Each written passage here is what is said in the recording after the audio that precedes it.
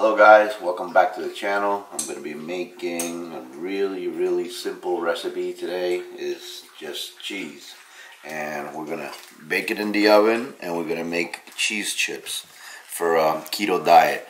I'm going to be using a knife. This is a block of cheddar cheese, just regular cheddar cheese. I usually buy a 5-pound block and use it to snack on and stuff while on the keto diet.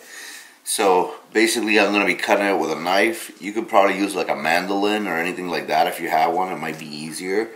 I cut it in about 2mm slices all the way across. And then I'm going to cut it into 4s.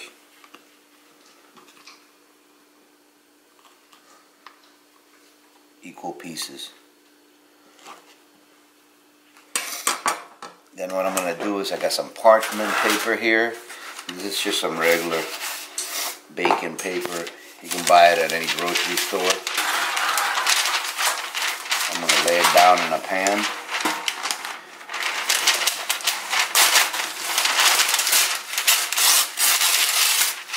A sheet tray would have been better for this, but this is what I have, so I've been making it with this. This comes out so awesome. It's really easy to make, and it's delicious.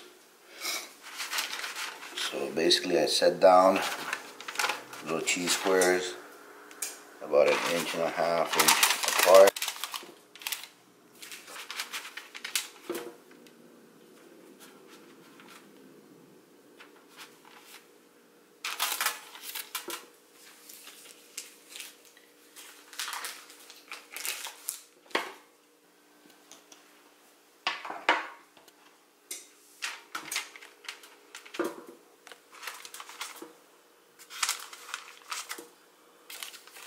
Alright guys, so there's the cheese set up on the tray, and what I do is I cook it in the oven for 350 degrees for about 14 minutes.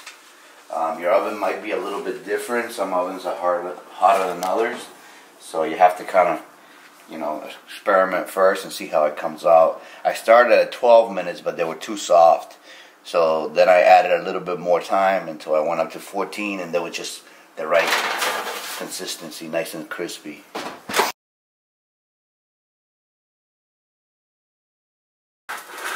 Okay guys, so basically this is what it looks like. It's completely cooked. 14 minutes, and then what I do is take out the paper, place them on the side, and let them cool off for about 10 minutes.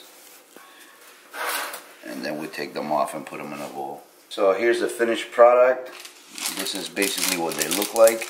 They're very crispy, and they taste amazing. I mean, these taste like better than any cheeses that you could ever buy at the store.